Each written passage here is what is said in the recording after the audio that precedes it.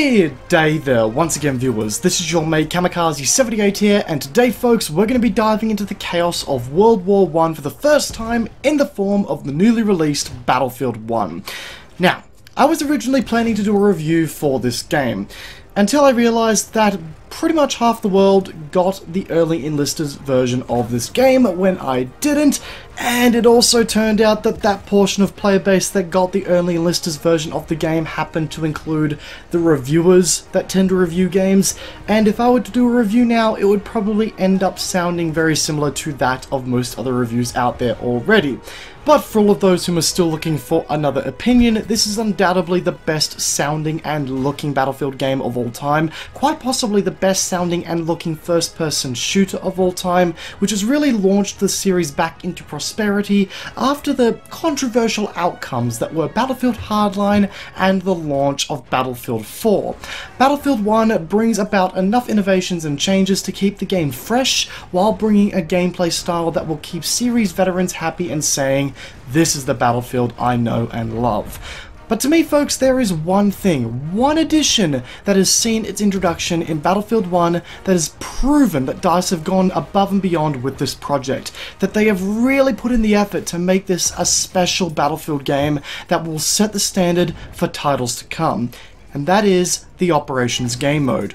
Now, for all of those who aren't familiar with the operations in Battlefield 1, they are effectively a combination of the popular Rush and Conquest game modes that have been in the series for a long time now. The defenders must defend sectors that contain 2 or 3 capture points that act the same way as the Conquest capture points do, where the attackers, surprise surprise, must capture both of these control points and hold them to capture the sector. Once the sector is captured, the battle is moved on to the next part of the map, which is very similar to how a Rush game would play out.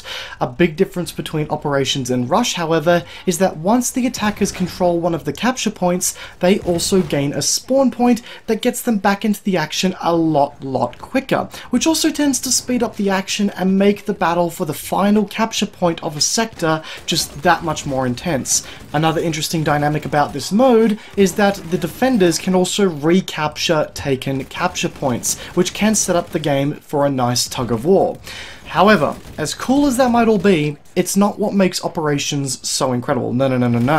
The best part about Operations is that they are formed very much like a mini campaign, in the sense that each operation has you play over multiple maps that are set within the same region.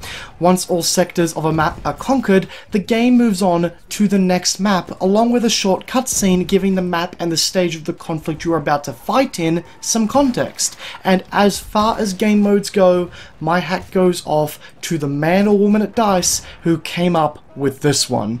You see, ladies and gentlemen, where I'm going with this is that the operations of Battlefield 1 are comparable to the Titan mode of Battlefield 2142 and the Conquest mode for, well, the entirety of the franchise, in the sense that Operations now serve as a signature mode for the Battlefield franchise, a revolutionary one for that matter. While game modes like Rush and Air Superiority have been welcome additions to the Battlefield franchise, for the most part of the series there have been 2 game modes that have received the most amount of praise for being innovative and for changing the way that we play Battlefield. The first one, of course, being the original Conquest mode for being quite possibly the first ever online multiplayer experience to achieve all-out war on a large scale, and the Titan mode for providing a unique experience that meshed well with the futuristic setting of the 2142 Battlefield game. But now, I would argue that a third game mode has joined that list of innovative game modes that have changed the way that we will be playing Battlefield for a long time now. That being Battlefield 1's Operations. Something that separates it from the rest of the game modes in the library is how it treats the battles you partake in-game as battles that build up towards a larger overarching objective. And that's kind of how real wars, including World War I, work. Every battle is a step towards a larger objective. And on that note, that's why this game mode works particularly well in this iteration of the series. The setting gives the game mode context released and makes the experience a whole lot more exciting to partake in. If the developers had tried to include this game mode into Battlefields 3 or 4, I would argue that it would have been a lot less effective due to the setting of those two games. I mean, take a look at the Carrier Assault game mode that was introduced in the Battlefield 4 Naval Assault DLC. That mode was confirmed to have taken much inspiration from the Titan mode that 2142 players know and love, yet the Carrier Assault mode wasn't near as popular, probably because the Carrier Assault mode lacked the same flair and creativity that came from the original Titan mode. There was something about the time period, the setting, that made Titan mode special, and Carrier Assault, whilst it featured the same mechanics overall, just didn't feel the same. Battlefield 1 is set within the closing periods of the Great War, so the scale of operations does a really great job to convey the scale of the Great War overall. And I think that is why the operations mode in particular is such a huge success with the setting of Battlefield 1. When a sector is captured, you can hear the whistle blows signaling the attackers to rush forward, followed by the screams of the charging army. It's little things like that that turn the operations game mode into an experience, something that is beyond an ordinary game mode. It's an experience that you will find yourself sinking hours upon hours into. A single operation can turn into an hour-long play session by itself, which just continues to immerse you in the setting of World War I that Battlefield 1 attempts to portray. And that is, to me, why Operations is the best part about Battlefield 1 by a long shot. Sure, the weaponry, vehicles, and overall gameplay of the game is fantastic, but Operations creates a perfect platform for that gameplay to mesh together to create the package that is Battlefield 1 and its Operations game mode.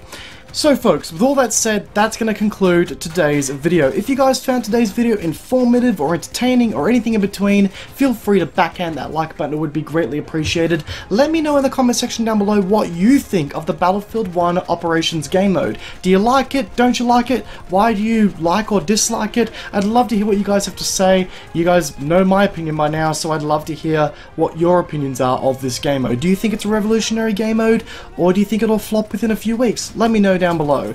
Once again guys, if you enjoyed today's video and you find yourself backhanding that like button, then please do feel free to backhand that subscribe button. It would also be greatly appreciated. And as per always, all of my social media links are linked in the description down below if you want to get into contact with me. Once again guys, I hope you enjoyed today's video. Peace out, and I'll be seeing you guys next time. Have a good one.